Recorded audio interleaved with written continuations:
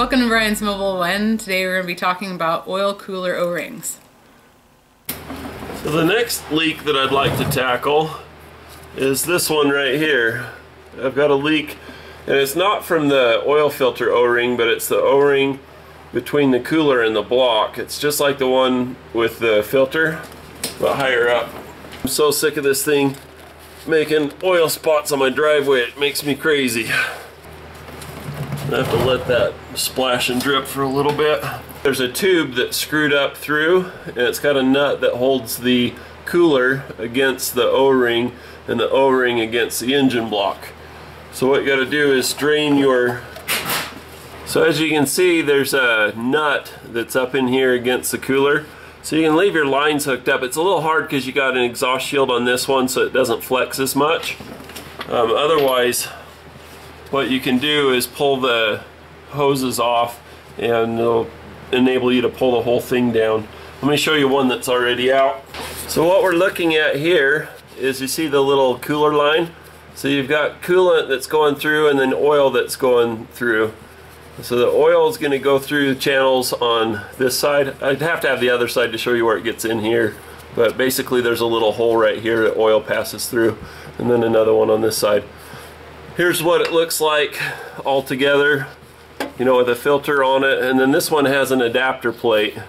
But where the O-ring is the O-ring's right in here. When you look at this one, you can see a little casting where the O-ring goes in here, and then your oil filter would seal on this surface, just like you have here. So this one's a 24 millimeter. What I'm gonna do is crack that loose. Just spin it out.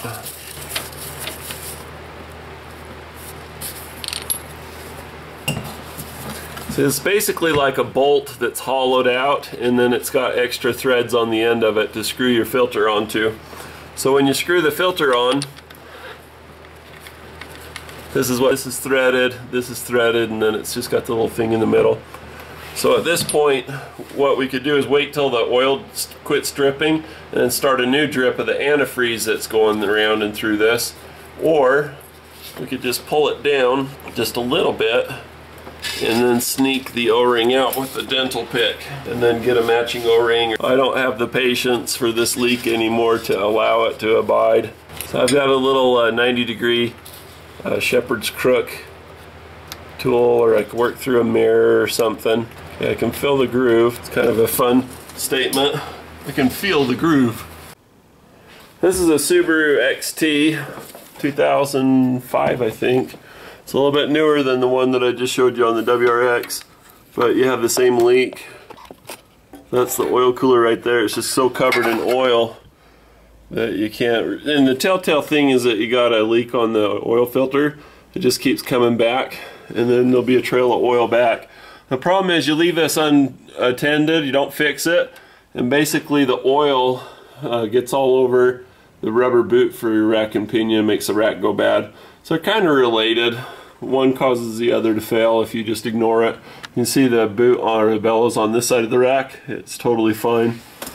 We'll get up underneath it here, turn around a little bit. That heat shield is actually one piece with the clamp that holds on to the hose there, coolant hose. So he needs an O-ring too. Probably just stock up on those and keep them on hand, huh? On the second Subaru that I showed, I was able to sneak in a little O-ring without undoing the coolant lines. There's a little cross pipe that goes across the front of the engine, and if you look on the, as you're facing the thing, you look on the right hand side, pull the bolt out of that, and it gave me enough slack to just rotate it. You just rotate it the driver's side down a little bit, and then you're able to get the O-ring in there pretty easy. So, but you just need to make sure that you visual check it, and then make sure you put it together really carefully.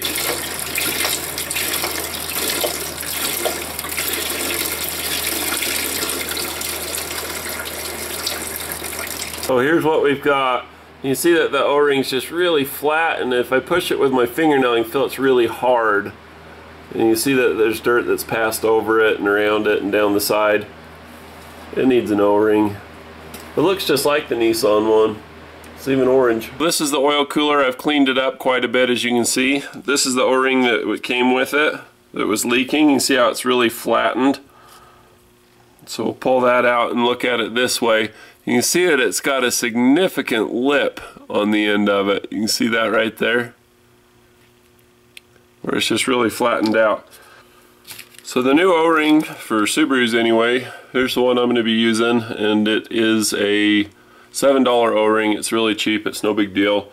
If you're working on a Toyota, like this is from a 4.7 liter, they're a little bit different. They're black, so this little black O-ring. I'd never, rarely have problems with these, just on very older ones. These orange O-rings, however, you find them a lot on a Nissan. Like this is from a Nissan Armada, I believe. This is from a Nissan Frontier. And you can see how it's square. They're not also square when you get them. They're a little bit rounded on the corners. But I gotta wonder if the same vendor does the ones for Subaru and Nissan. See, here is O-ring from an oil filter for a WRX. You can see this is too thick and too hard. If you try using one from the, even though they're interchangeable to a degree, you could probably use the orange one on the oil filter and get away with it. It actually fits in there really good. Problem is, if you try to use one of these on your oil cooler, it fits in there just perfect. I mean, this one fits a little funny because it's been cut in half, but it'll fit in there, but the problem is it's going to leak because this is going to bend over or lay over. It sticks out too far and it's not as supple as the orange one. It's much more stiff. So why bother with even showing this? Well, for me, I'm curious about it, and a lot of that comes from when I was a little kid. I always used to watch shows like MacGyver, or nowadays I really like watching Burn Notice. The spy Michael Weston, he always comes up with these amazing cool solutions, and Fiona, you know, she does all these cool things and innovations to get them out of a pinch. I really like coming up with ideas and things that can get you out of a pinch. You know, say you don't have access to this, well, what can you do? Well, we're going to talk about that a little bit. I mentioned that the O-ring from an oil filter is the same diameter, but chances are really good it's just going to squirt straight out sideways for whatever reason. Maybe one of the times that I've tried it, I tightened it down too far. So a better idea is, rather than using oil filter O-ring because they're too stiff and they're too tall, is to go ahead and reuse this O-ring, and I'll show you what that'll look like. But basically you just take this O-ring and you use some gasket maker underneath, and you put this over it, and then you use some more here, and that way you're glued in on all sides. So it's like I don't know, it's like a chain link fence with plastic applied to it or sealant applied to it, becoming more of a barrier. So even though this is worn down, even though there's a gap, the gap can be filled, etc.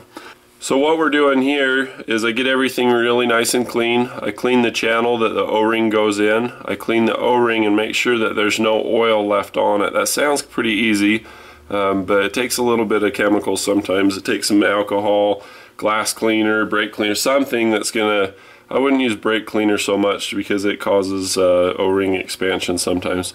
But anyway, get it clean so that the gasket maker sticks to the O-ring. Get the surfaces clean so that the gasket maker can also stick to the sealing surfaces. When you do this, it feels kind of like you're a baker, like you're putting frosting on a cake, because you're being careful. You're making sure that you get it just right going around.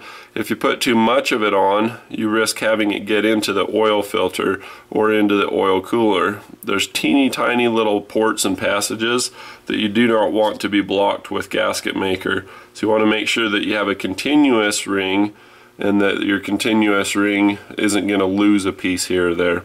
Now, what kind of gasket maker should you use? Don't use RTV blue or RTV black or anything that's not oil suitable. You want to make sure that you use something like Permatex Right Stuff, or something that is suitable. You know, RTV or Permatex Right Stuff black or gray works fine, and also RTV orange, just something that's suitable for oil.